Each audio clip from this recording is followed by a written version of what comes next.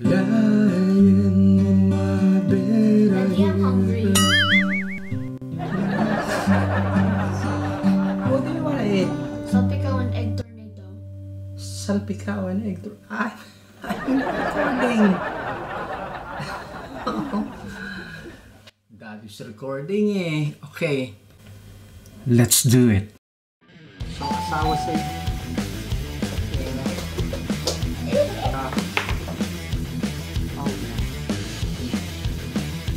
Welcome everyone, I'm D-Mags and you're watching Simplehan Lang, which helps you build your cooking ideas more interesting, fun, and easier.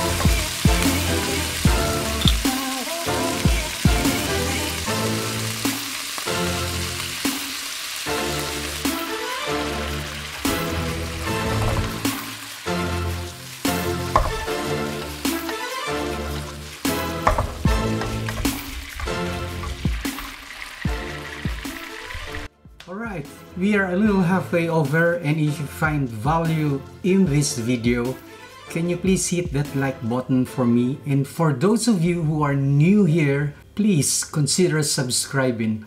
And also, I would like to give thanks to my 1,000 subscribers, more than. Thank you so very much for your support and for the subscription. I promise you that I will do my very best to give you more videos in the future. Now let's get back to cooking.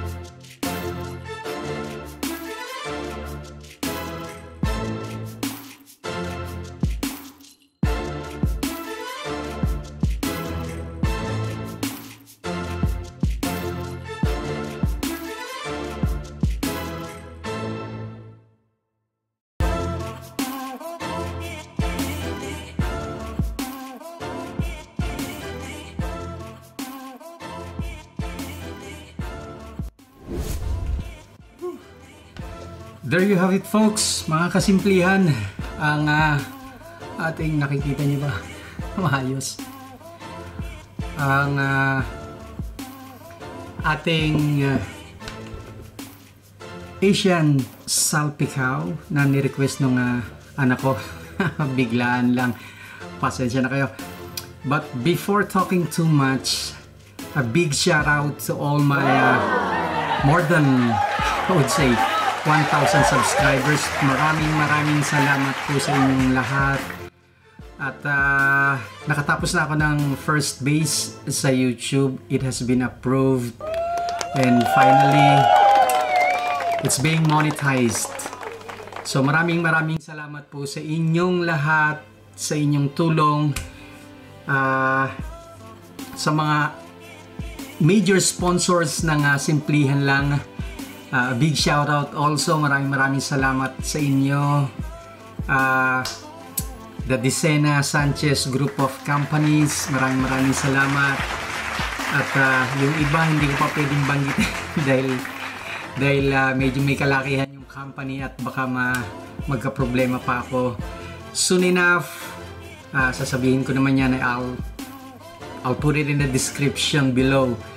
So maraming salamat po sa inyo, lalo na sa pinsan ko at sa bayo ko. Without you, I wouldn't be able to make this happen.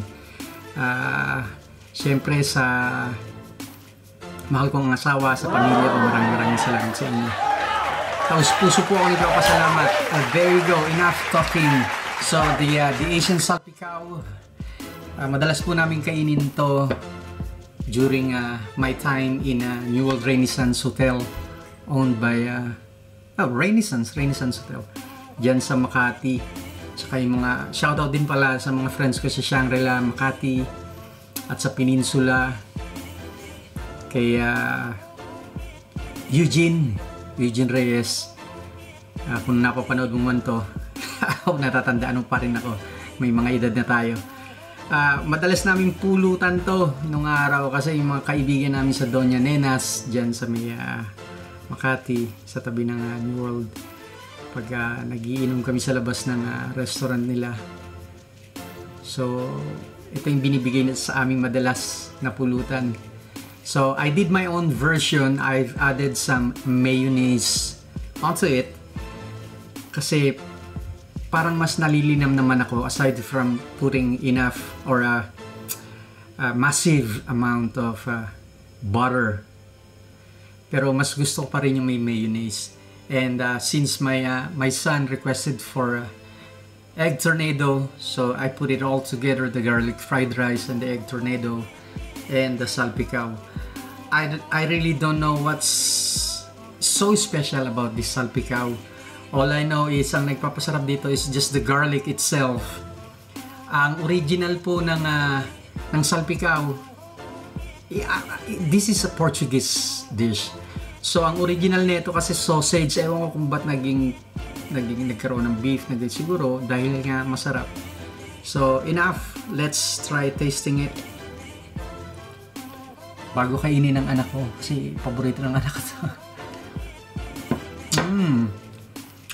Walang kupas. Ang sarap. Tapos yung egg plus rice. Thank you so much, Daddy. You're welcome, anak. How's it? Should be delicious. So good. So good? Really? Say hi to Tita Malu. Hi. Hi, Tita Malu. There we go. See you.